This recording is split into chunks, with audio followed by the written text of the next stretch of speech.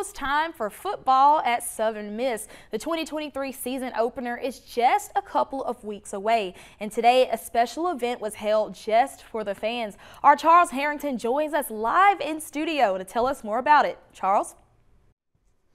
Hey, Kyra, Southern Miss football fans were treated to a day in their honor at the Rock this morning. The USM Alumni Association and Southern Miss Athletics hosted a free annual event called Fan Fest.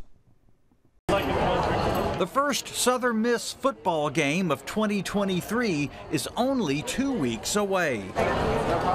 And these fans were wasting no time getting ready for the upcoming gridiron action. I'm very excited. I love the Eagles. I can't wait for the Alcorn State game and then the Tulane game after that, and just we'll look forward to a great season. They were all part of the annual Fan Fest at the Rock.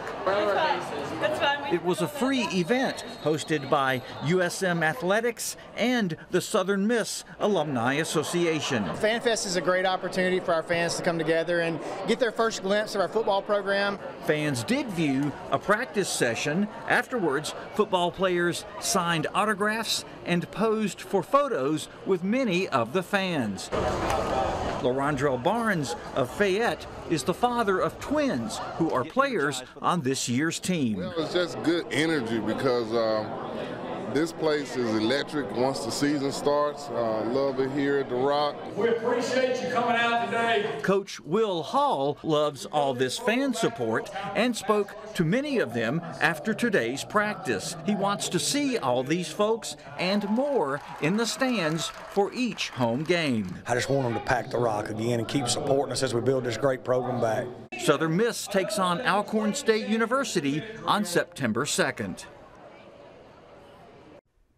Now, today's Fan Fest also included a black and gold scrimmage for the Southern Miss volleyball team. Kyra, back over to you.